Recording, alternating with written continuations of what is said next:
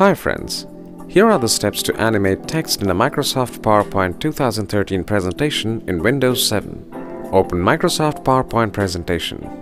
Select the text or text box that you wish to animate and then on the Animation tab, click the More button in the Animation group. Animations are grouped into 4 categories: entrance effects, exit effects, emphasis effects, and motion paths. Click the animation that you want to use. To apply multiple animations to text, select the text or text box and then click the Add Animation button to display the animation effects. Click to apply the effect. The animation effects will happen in the order they are applied. You can change when your animation starts to play. By default, it is on click.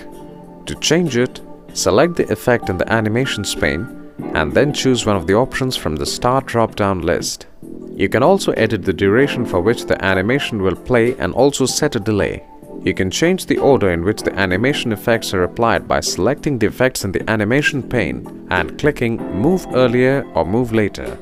Click on the Preview button at any time to test how your animations look.